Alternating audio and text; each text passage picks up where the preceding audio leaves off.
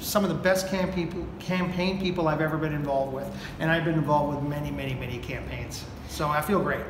At this point, I guess, what are your thoughts watching the polls? Well, looks like we've got some ground to make up if we have a chance. I mean, it's you know, Fred's opening up a lead, and it's going to take something to happen for us to win this thing. But I'm proud of where we're at. Sorry, go right ahead.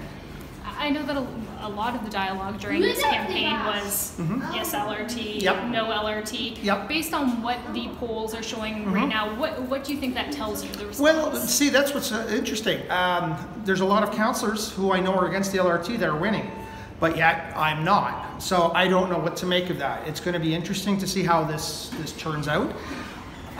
There are a lot of people who don't want this, and there's an option now. So if I'm not successful tonight, and a lot of those councillors who are anti-LRT, there could be some fireworks at City Hall. What happens for you tomorrow if you're not successful tonight? I'm going to sleep. That's just what I'm going to do. I haven't slept in about 3 or 4 months.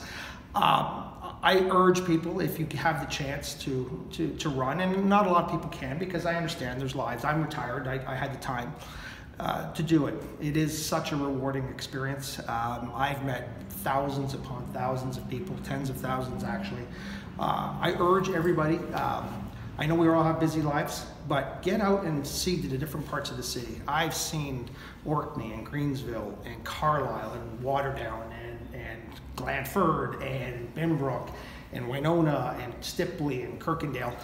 There's so many different parts of the city that are just wonderful, and if you have the chance, go out and see it. Anything else that you would like to say at this point? I just want to congratulate everyone actually, because believe me, this is not easy. I have never in my life ran. I've been on the organizing side, and it's night and day. It's incredible how different it is. You're putting yourself out there, and it is not easy. So to everyone who put their name down, I'm a huge fan of yours, and congratulations.